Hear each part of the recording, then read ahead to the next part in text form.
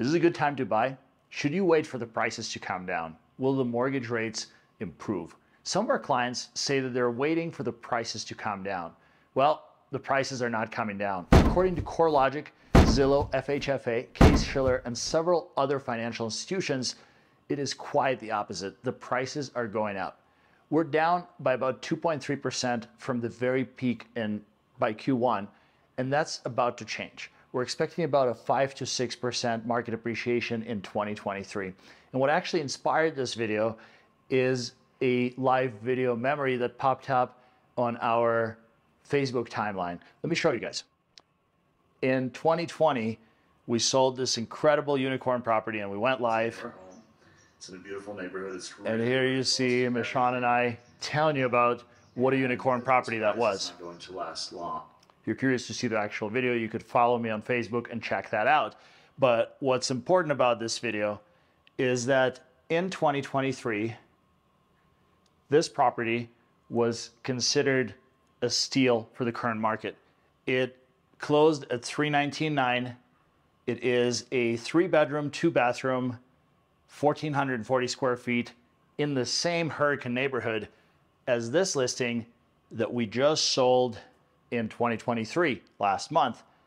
Same square footage, same number of bedrooms and bathrooms, and in the last 3 years, it appreciated all the way up to $440,000. So somebody that was waiting for the market to crash, and there were so many market experts that were saying that 2020 prices were not sustainable and they were going to bubble and they were going to come down, has been proven wrong, because that's about a $100,000 discrepancy from what we saw in 2020. And I will link both the listings in the description below so you guys can check them out. But there are 3 large reasons why the home values in Washington County and much across the US are not coming down. Here are the reasons why I think we're seeing what we're seeing, and I feel like these reasons are pretty obvious, but the top 3 reasons why we won't see the prices come down in Washington County are the inventory literally everywhere is super low, and it isn't getting any better anytime soon because the sellers are less incentivized to sell and then buy something later only to sign up for a higher mortgage. And the builders are being very cautious because the market activity overall has slowed down. The state of inflation isn't getting any better. How was your last grocery store trip or the trip to the gas station or any time you pulled out the wallet? I personally feel like the 100 is the new 20. Despite anything that the Fed tells us, I do not feel that they have the grip on inflation, and they're not going to anytime soon. Inflationary cycles like this do not resolve themselves quickly.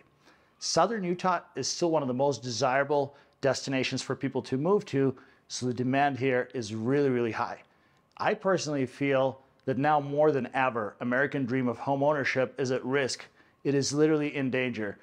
Average annual salary in the US as of 2023 is about $87,000, and I feel that that creates a tremendous wage gap because at that wage, you're only able to afford about $300,000 worth of home, and pretty much anywhere coast to coast, $300K in 2023 gets you into a condo or a townhome at best. Sub $300,000 price range in Southern Utah certainly does not get you much, and I'm about to dive into that, and we're going to talk about some of the numbers that are specific to Southern Utah just so that you guys are up to date. I'm curious to see, what are your thoughts? What does the future hold? Do you feel that home ownership is going to become nearly impossible for the average American family because of this insane wage to price gap? If you're waiting for the rates to come down, that's a different story. But don't forget that you can buy now and refinance when the rates come down. Let me explain what I mean by that. I feel that right now, there's actually a decent and possibly the last opportunity for a lot of the homeowners to become homeowners. And of course, some of you may chime into the comments and say, you realtors just try to sell houses. Don't try to force me into something I can't afford. You should see some of the comments in our videos. But my first and foremost word of advice, don't ever buy anything that you cannot afford. Only buy it if you can reasonably afford the payment, and then hopefully you could refinance it in the future and get an even better deal and walk into even more equity. But let's take a look at some of the numbers that we have right here in Washington County that may be instrumental to figuring out what things will look like. So the month of May is now in the books, and it looks like, I just want to point out a couple of things to you guys. I'm not going to bore you with numbers. So May of 2023, there was a substantial improvement with the overall total inventory that we have. Our absorption rate is at 3.94 months of supply, almost 4 months of supply. Average list price is at 868,000, which is down by about 4% from 2022. Average sale price is at 515,000, which is down by 7.7%.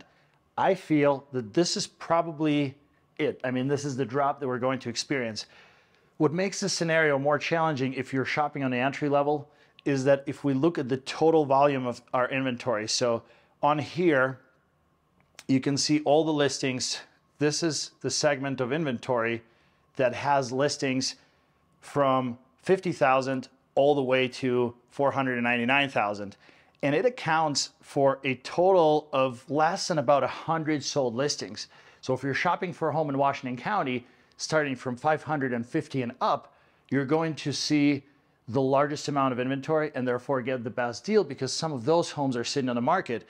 But if you happen to be shopping below 400, and if we look at this section right here, there were only 24 listings that were sold, and total number of listings that went under contract, in particular from 300 to 350, was about 30.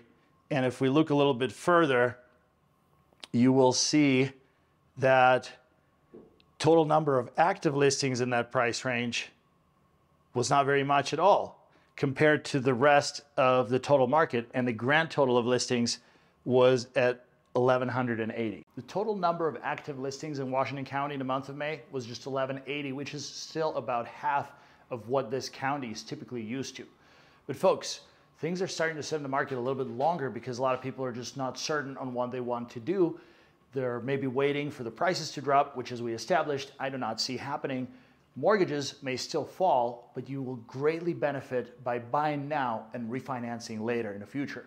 Maybe you're just dead in your tracks because you have no idea what you qualify for, or maybe you've dealt with a few lenders that were less than accommodating. Reach out to me today. We have a number of great local lenders that would be able to solve even the most complicated scenario and get you qualified and approved to purchase a home right now before things begin to rally again and the dream of home ownership will pass you by. Reach out to me, give me a call, shoot me a text. Depending on which platform you're watching this on, DM me. My phone is always on me. And if you're looking to start shopping for homes, check out our website. It's housesinstgeorge.com. It's a completely free resource. It has all of the active listings that are currently available in our MLS market. There is a super convenient search bar, so you can start your search today.